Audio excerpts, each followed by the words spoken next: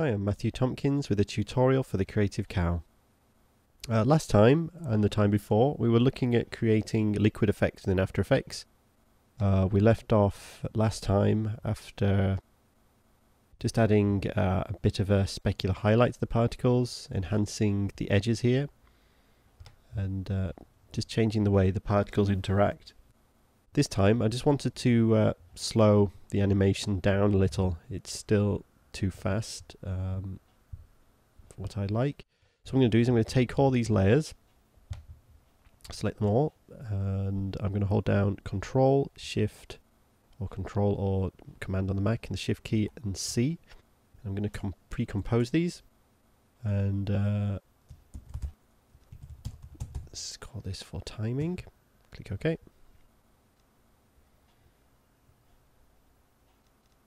First of all, what I'll do is I'll just drop the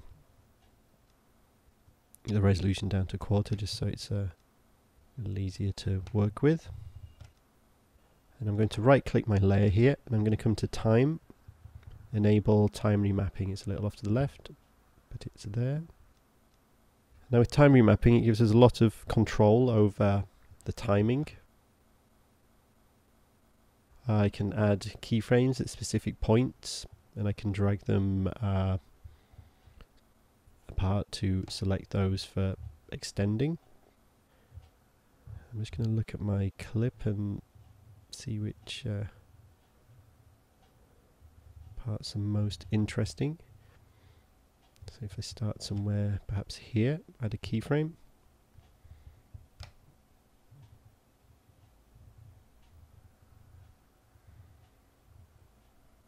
And then come to about here, add a keyframe.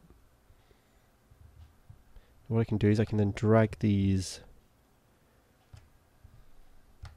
apart. What that's actually meant here is converted the time, or it's dragged the time and extended it between these two keyframes. So it's just going to fill in exactly the same amount of time that was before these, but over a longer distance of time. So essentially slowing down the clip. But it gives us more control, as this is still the start of the clip, so we can see this is actually sped up, and then we come here and then we slow down again and speed up again. So I'll just do a run preview of that so you get the idea.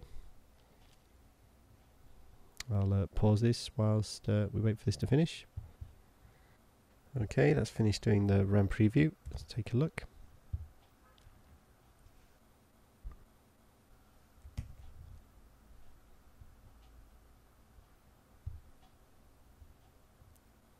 As you can see, we had that fast part.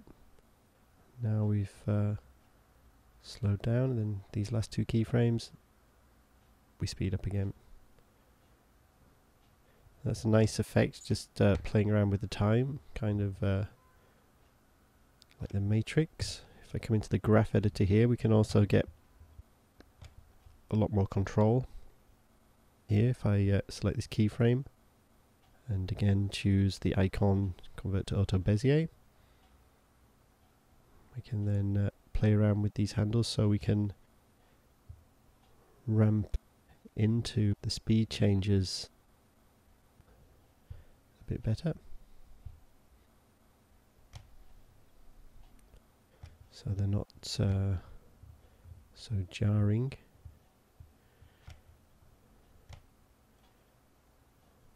Again, you can see how we're actually curving the value changes here, so it's a lot smoother.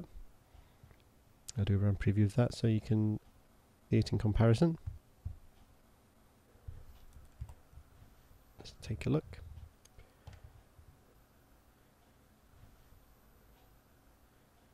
As you can see, that was eased in a lot more now, and we're kind of ramping up to the next keyframe change and then speeding out. So that's kind of nice. I mean, that didn't take too long to set up. The results are definitely worth it. So there's a lot you can play around with the time remapping function. Okay, so I'm just taking a look at this at full screen resolution now. I think it's important that you do this, especially with the CC vector blur effect, as if you apply too much of the softness parameter, you tend to lose a lot of the sharpness and the definition of the image. So do keep checking back here, and if you find that your results seem a little soft, you can just dial down the softness parameter of the CC vector blur effect. Now I'm just going to add some of the final, my own final touches to this. I've rendered out the clip just to speed things along.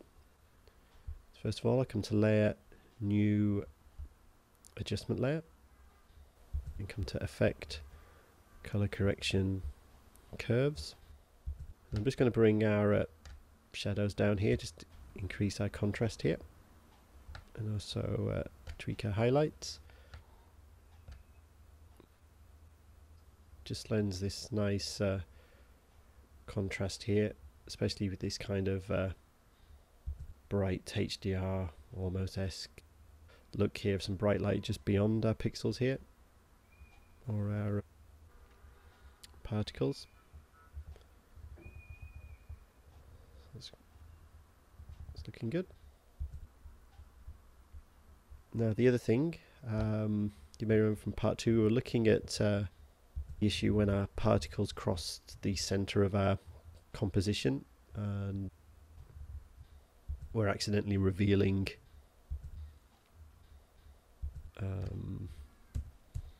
our 4-color gradient that was in the background.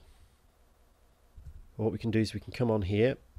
If I go to Layer, New Adjustment Layer, you can just see here where we're just pixelating out just a little here, because I managed to avoid a lot of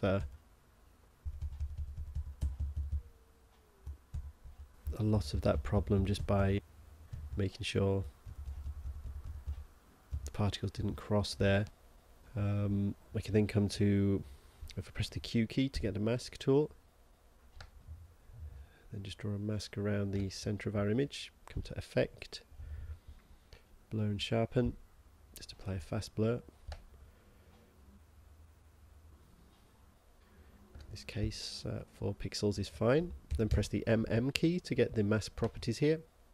I can just expand our mask out a little, you can maybe see its edges there too, and then just feather this. This gives us a bit of room to feather it, and then just tweak that so it's just the very central problem area that's affected. Let's just call this mask blur, pressing the enter keys to rename these, and the CC for color correction. Let's just zoom out a bit again. Now the other thing I'll add is if I press the Control or Command on the Mac and the Y key, create a new solid, and we'll call this texture. Come to Effect, Noise and Grain, Fractal Noise, and then for fractal type I'm just going to choose Smeary. I could raise the contrast of this up just a little, probably too much, but the default settings should be fine. And I'm just going to dial the opacity of this down. As you can see, what we're actually doing now is just applying a little bit more texture to our image, whether it be some kind of papery type texture or some kind of membranous liquid. But you can see here how it's just adding a bit more as well to our particles also. It's almost like a watercolor type thing at the edge of the brush is where the ink's gathered. Come to mode here, I can also change this to, let me have a look, say color dodge, and I don't know whether you can see this, I can dial that effect up a little. So I just want to keep it generally subtle, so I'll leave this at about 14.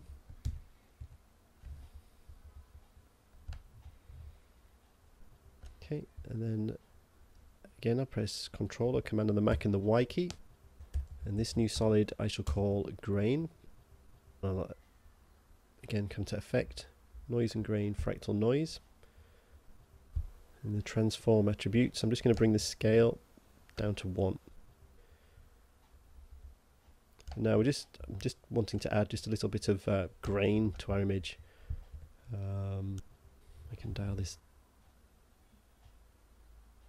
down, and again it can act as texture and it can help you sharpen the image too.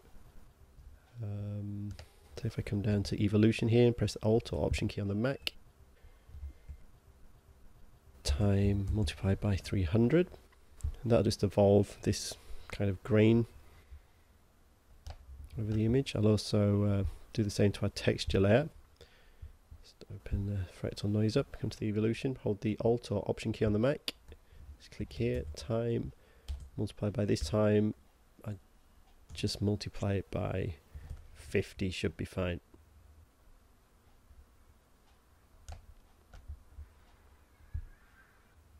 Okay, let's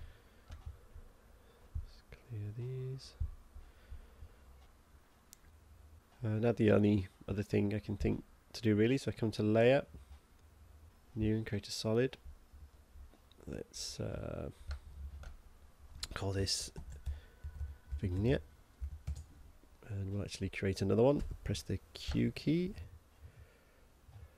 Yep, get the circular mask. Hold down the Shift key just to constrain it into this circle here. Let's drag this out.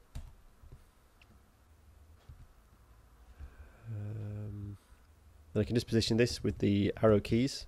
Holding down the Shift key, I can move it 10 pixels at a time instead of just one. It seems we've got a problem with the edge of our mask. So we'll just make sure it's my mask selected and not my layer, and just move my mask around like that, and just select my layer. Just bring this back down, and select my mask, just bring this down. There we go. Then just want to invert this. Press MM to get my mask feather controls. Just feather this out. You can also just increase the expansion of this. I've not covered the edges. Let's just nudge that along. Alternatively, with this layer selected, I could press the controller command on the Mac, the Alt or Option key on the Mac, and the F key, and that just brings this into position if it was offset.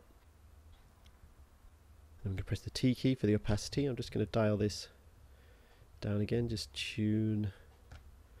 fine tune that.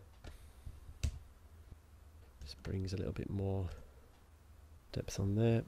Let's bring my grain back over the top. Let's have a look at that in full screen. Okay, that's looking nice, and that's generally the finishing touches I've put on that. I'd maybe play around with the time remap a little more, but other than that, I'd be happy with that there. Thanks once again for watching, and happy experimenting.